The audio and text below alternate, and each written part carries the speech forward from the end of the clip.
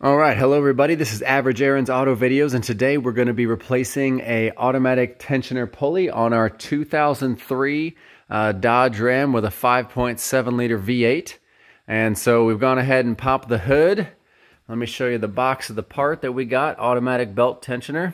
Don't forget the belt the box says, but my belt actually turns out to be in pretty good shape, so I'm not too concerned about that. And this is what the part looks like that we'll be pulling out right here.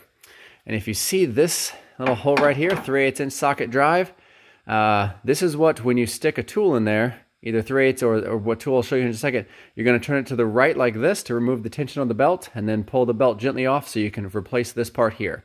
Then you're going to remove a 15mm bolt from right here and pull off the part and put this one on, put the 15mm bolt back in here, loosen the tension, reroute the belt, and you're done. It doesn't take that long. All you'll need is a 15mm socket with a ratchet, and then I've got a 3/8" drive little tensioner thing here that releases it for us. So let's go ahead and dive on in. All right, so I've already got it loaded in, and down there on the end of the stick, you can kind of see it's feeding in right at the end of my glove in the dark shadows. Apologize about the lighting. But all I'm going to do is, when you pull this lever, it loosens the belt. Now, before you take a belt off, always know the routing plan. And fortunately, it's either on the hood or right on top of the radiator here. And you can see it's got it for the various engine sizes. And we've got this one. So this is how it's going to be routed. And so pay attention to that.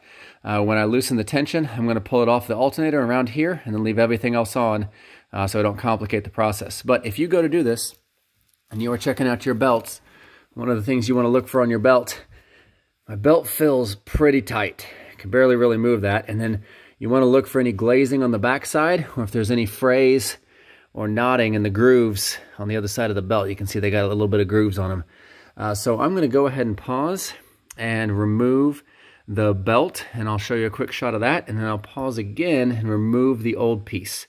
I will be right back. All right, so as you can see, I got the belt off. Here's the grooves on the top of the radiator piece. And I can obviously easily pull as I pull my light down there. Anyway, that's kind of what it looks like. I'm just going to let the belt kind of hang freely. I'm going to pull this piece off.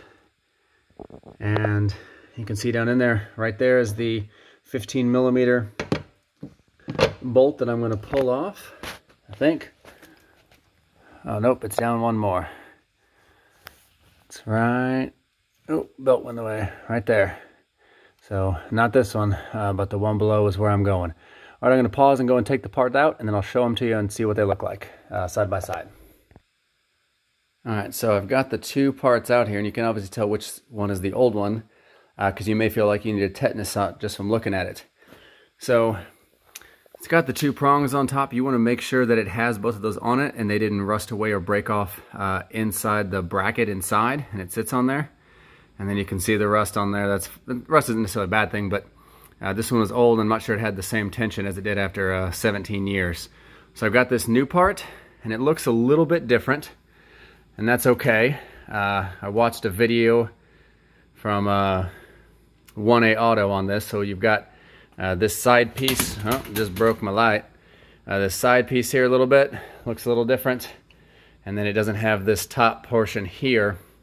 But it does fit in there, and this will seat and go in there properly, so you don't have to worry about that.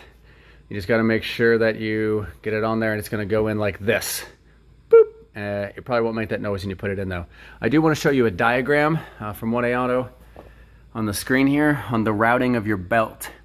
So if you don't have a diagram listed in your hood, here's a good picture of one. And if you don't have a picture of one, just draw it before you get there and how it's routed. And I'll show you right now what the belt looks like when it's off, sitting in there, and how I positioned it so I can get it back and around there. I put that top part back on the top of the alternator, even though I know I'm going to have to remove it from there. And then the rest of it's flowing down in there, so this way it didn't fall off too much. But it still goes down and around that one right there and up top. All right, so I'm going to put the new one on, and before I tighten the belt, I'll show you what that looks like. All right, so I've switched. I don't have the belt on yet, but I've got my light lodged down in there. The lid will probably come off here as we do this. You can see I got the new part seated. And you can kind of see, let me get my light here, how there's not a hole for that top point. There was a hole on this side over here, but on the right side it just sits on top of the metal and prevents this piece from spinning while it keeps the tension on the belt. I just want to show you guys that before I put the belt back on. And again, you want to route it, refer to your diagram, which for this particular truck is located underneath my glove, located right here. So I'm going to check that and put the belt on, and then I'll show you guys what it looks like when I'm done. Alright, as you can see, I got the new tensioner on there. It's nice and shiny. Might be actually be the shiniest part on this truck. But I also make sure the belt was routed correctly. And you'll know if it's not because it'll have slack in it. The hardest part was to get, see this smooth side right here? The hardest part was to get this lined up so it's hitting right evenly in the center of that, and you can see the wear pattern on it.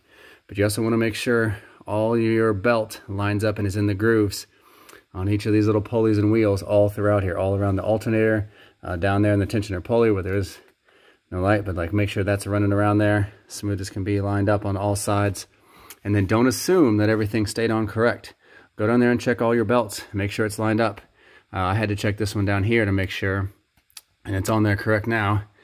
I wish I could really show you guys. There we go. But it's in the grooves and stuff now. And make sure that's there. All right, I'm gonna open the garage door and fire this up, and we'll see what happens. Hopefully it worked. All right, clearly that worked because there is no belt squeaking, and you can hear it. There is no belt squeaking. Do not stick your hand in there. That fan will take off a finger, as will the belt. And I'm gonna pause and show you guys the tightness on the belt so you can compare that to earlier in the video and see how tight it is. All right, that really did solve my squeaky belt issue at startup.